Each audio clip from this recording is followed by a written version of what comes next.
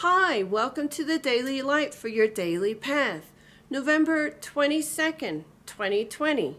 I know what it is to be in need, and I know what it is to have plenty. I have learned the secret of being content in any and every situation, whether well-fed or hungry, whether living in plenty or in want. Philippians 4:12. Even the Apostle Paul had to learn the secret to being content.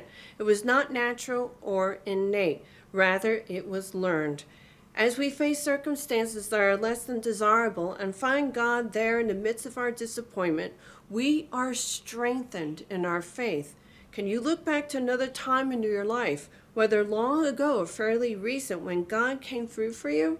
He is in the business of making a way where there seems to be nothing but a dead end. That's how God works. So during this season of lacking or despair, look up. In this hopeless hole, claim hope in Christ your Redeemer. It may seem that you've been given the short straw of life and is nothing but a cruel joke, and you may be nowhere near where you want to be today. But trust the heart of God. He is working out his plan in your life. Well, that's it for the Daily Light. My name is Linda. Remember, Jesus loves you, and so do I. Until next time.